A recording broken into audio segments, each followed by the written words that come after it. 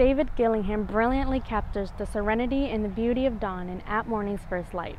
Gillingham has used instruments to evoke the elements of a sunrise, the chirping of birds, leaves unfolding, and dew evaporating. The shimmer of sunbeams eventually expand into a new day, showing that no matter the outcome of yesterday, each day starts with a new hope.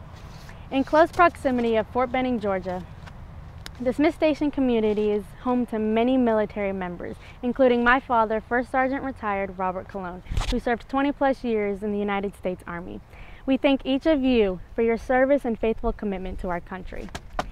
David Gillingham has said, "I envision myself as a servant of humanity, expressing a myriad of emotions, thoughts, and feelings that cannot be expressed through words."